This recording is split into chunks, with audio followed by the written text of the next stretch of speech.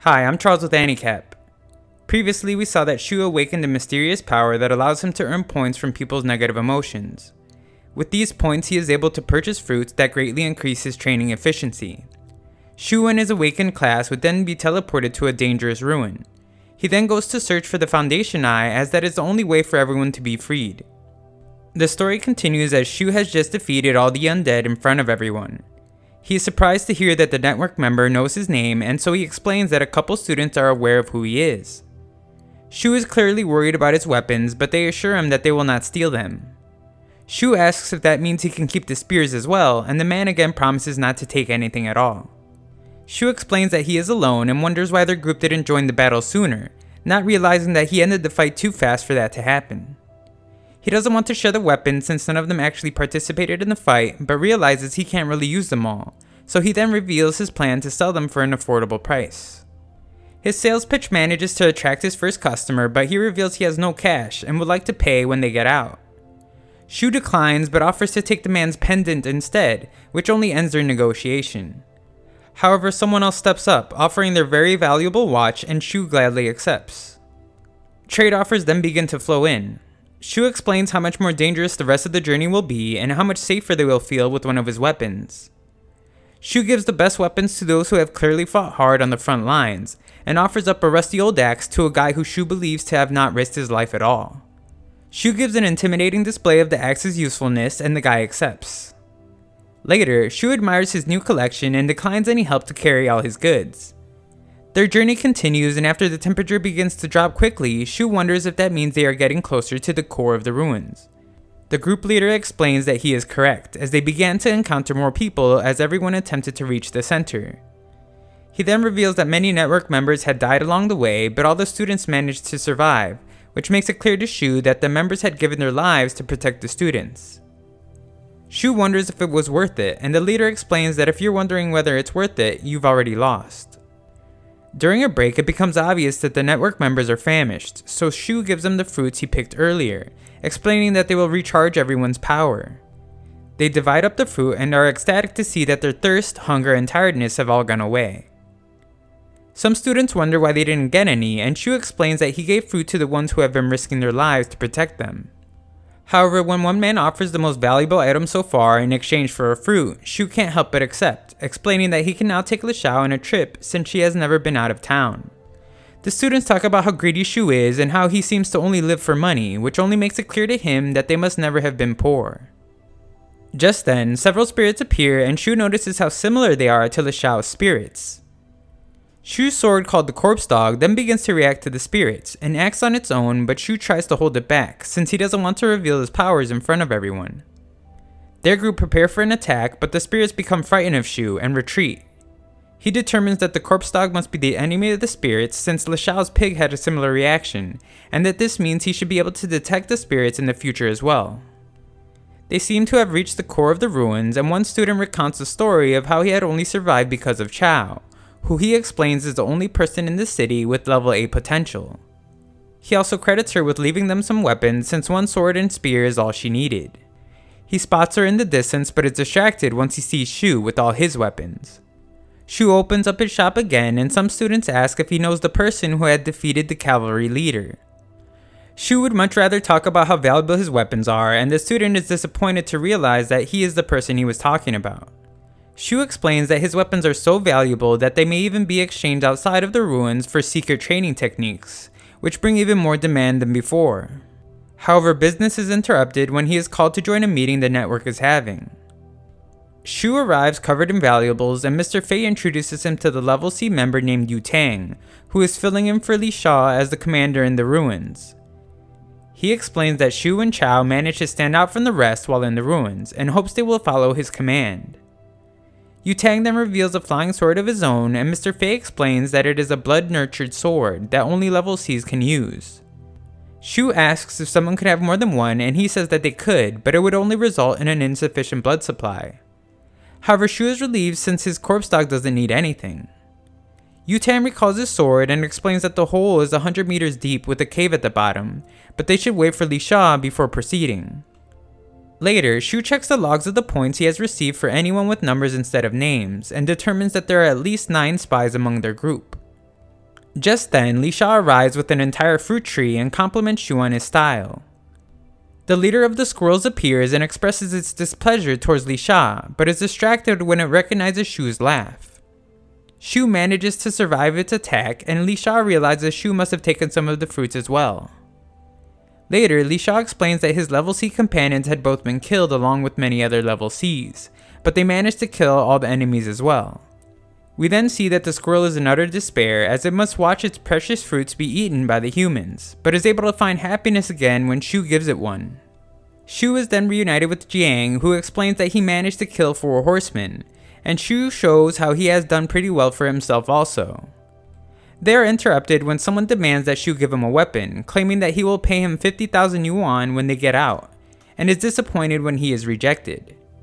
Shu notices, however, that the man doesn't have a name and realizes he must be a spy. Shu says he doesn't take promises as payment and he leaves. Later, Li Sha gathers everyone and explains that they should all rest well, as tomorrow they explore the opening. The plan will simply be that everyone follow him to success, and rejects the idea that the plan should be more detailed. Later, Shu figures out that 1 negative emotion point from the Shao means she missed him, and 10 means something reminded her of him. All the hundreds are when she is upset he hasn't returned yet. However, he is most shocked to see 777 points and wonders if she hates him now. While everyone sleeps, the group of spies enter the hole, but the one we saw earlier is stopped by Shu, who asks if he plans to take everything for himself.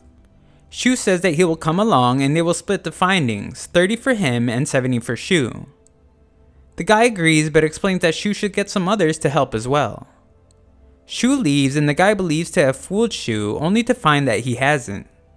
The other spies ignore the fact that one of them is missing, and the guy begins his attack on Shu. Shu manages to avoid the attack easily and very loudly asks what his intentions are. He goes on screaming about the guy's intention to take the formation eye, and everyone wakes up. Just then, Li Sha appears and attacks the man, explaining that he was a spy.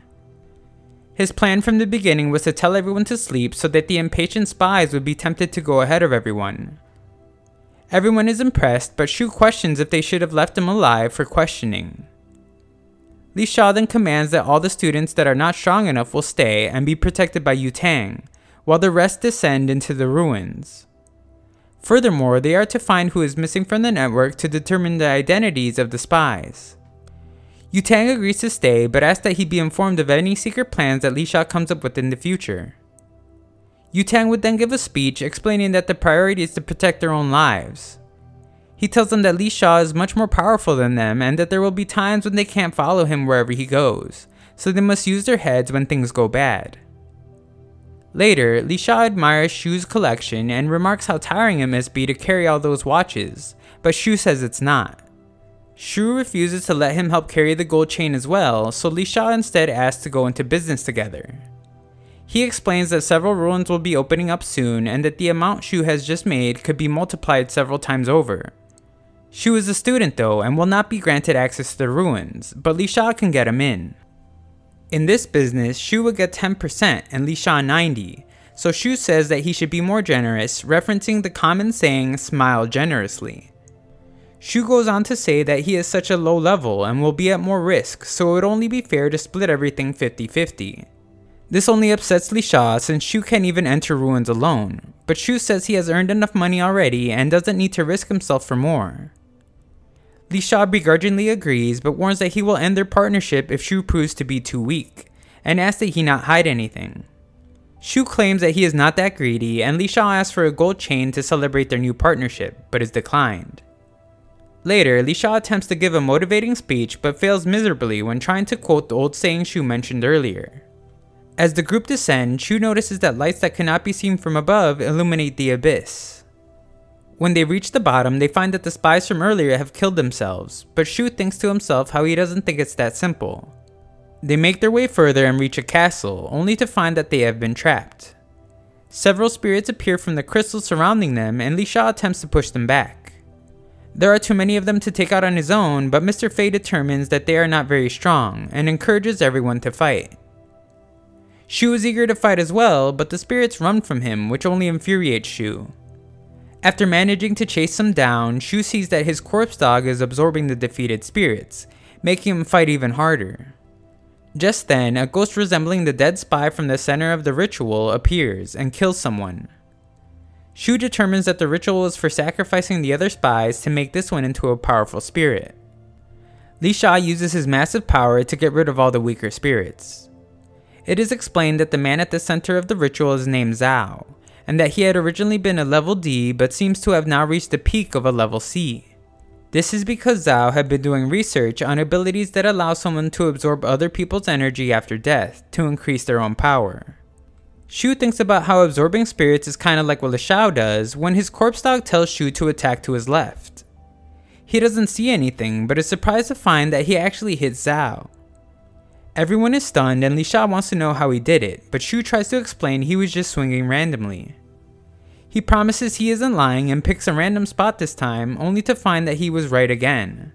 The next few guesses hit nothing and convince everyone he wasn't lying. Just then, zombies emerge and their leader is upset that they have broken into its castle, demanding that they must now stay forever. Li Sha commands everyone to leave the leader to him since he believes the spear in its hand could be the formation eye, and seizing it would make the ruin disappear. Li Sha initiates the battle and manages to dismount the leader, which only infuriates it. The rest of the group join the fight and Shu demonstrates his ability with the spears. Just as he is about to be hit with an arrow, Chao arrives to stop it and shows off some strength of her own.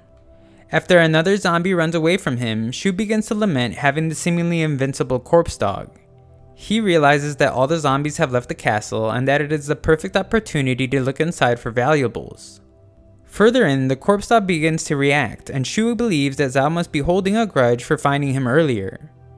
He then receives negative emotion points from Li Shao, but this time they have messages attached to them. She exclaims about how he has not returned yet and lied about only being away for a couple of days. While Shu is distracted, Zhao attempts a surprise attack, but he reacts quickly and counters it, finally putting an end to Zhao. Outside, the ferocious battle between the level C Li Shao and powerful zombie ruler continues. Eventually, Li Shao manages to get a hold of the spear and vows to never let it go. We then see that Shu has reached the city center and believes that since nothing was found so far, there must be something good inside. After entering, Shu stares at some spears and notices that they are longer and more advanced than his. However, before he can grab one, the statues begin to move. Shu's corpse dog emerges and once again his opponents back down. He can see that the statue is still active but prepares to add more spears to his collection anyway.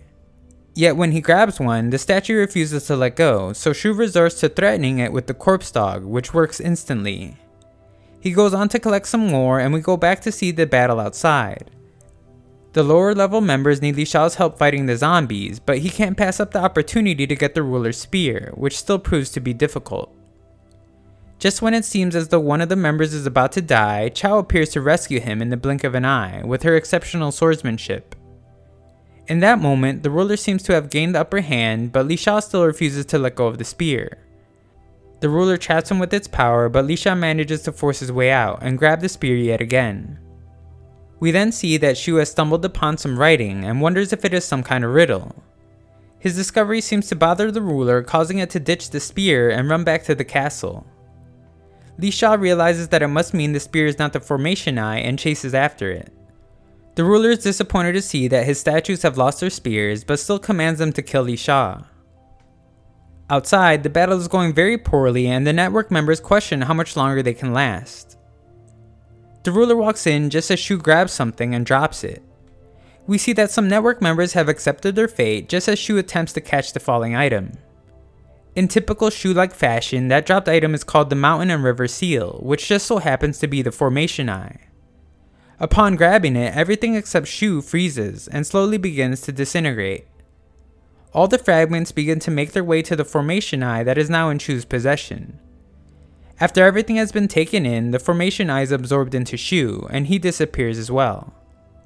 At the base of the mountain, everyone's families are happy to see the fog lifting and everyone reappearing.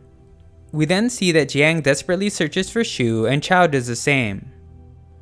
Elsewhere, Li Sha attempts to avoid speaking to the media since news got out of the incident, and he explains that he must urgently speak with Ting. Jiang's search results in the student Shu sold the rusty axe to complaining about how greedy he was. Some other students talk poorly about him as well and laugh at the thought of Shu being killed. Lee is there as well and is annoyed to hear them. He tells Mr. Fei that the two of them were close and offers to help search to find Shu's body. However, at that moment, Shu and his excessive amounts of jewelry arrive to greet Jiang. Chao explained to him that he needed to go there to register and drop off his weapons.